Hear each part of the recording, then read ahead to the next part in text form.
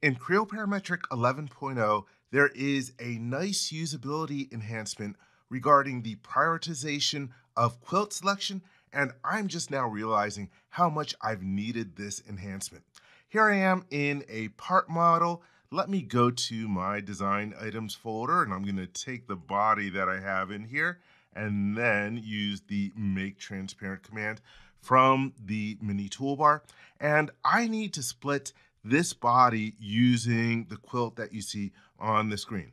So I can select the body, and then from the mini toolbar, here we have the split trim body command.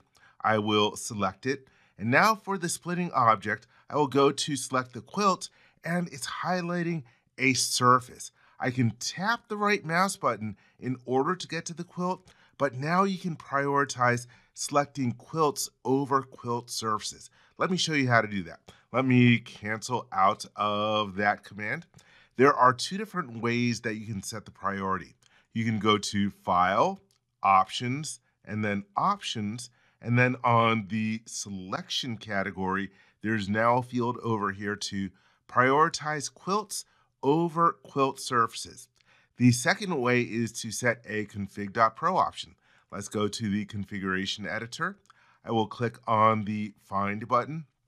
And for the keyword, I will type in quilt and then hit the Find Now button.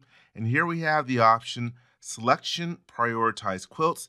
The default value is no. That is the behavior that you are used to. Let me change that to a yes. Add change. I will close this and then click OK. And it asks me, hey, do I want to save this to my config.pro file? Absolutely. I'm going to love this enhancement.